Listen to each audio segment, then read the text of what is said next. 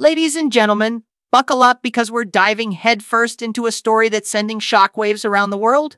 I'm Dennis, your anchor at Interlink Insight, and today we're on a thrilling roller coaster through the latest breaking news. Breaking just in, the mother of Russian opposition leader Alexei Navalny, Lyudmila Navalnaya, reveals a shocking twist in this gripping saga. She claims she has been shown her son's body, but hold on, there's a catch. The Russian authorities are pressuring her for a secret burial. Can you believe the nerve?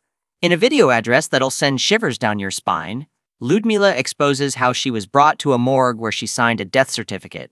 But, folks, the plot thickens. Navalny's press secretary insists it was natural causes, while his widow points fingers at Russian authorities, declaring foul play. Now, here's the kicker.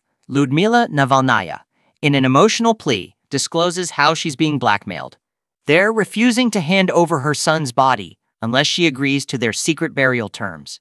They want to dictate the place, time, and manner of his burial? Outrageous, right? She's standing up to the authorities, boldly stating, "They want to take me to the outskirts of the cemetery and say, 'Here lies your son.'" Unbelievable! This is a battle between a grieving mother and the power. Hungry. But it doesn't end there. Lyudmila, in a jaw-dropping revelation, shares the threats she's facing. Time is allegedly not on her side, and they claim her son's body is decomposing.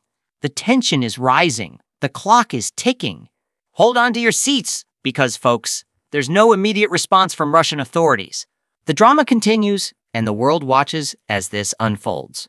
Political scientist Tatyana Stanovaya suggests there might be a sinister motive behind showing Lyudmila her son's body, a deal to prevent a politically charged funeral.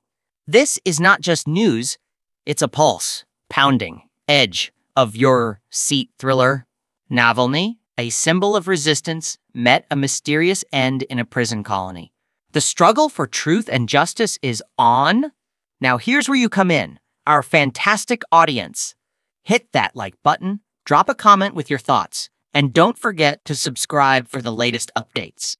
Let your voice be heard in this electrifying narrative.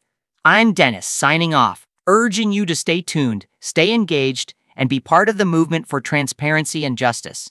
Together, we can make a difference.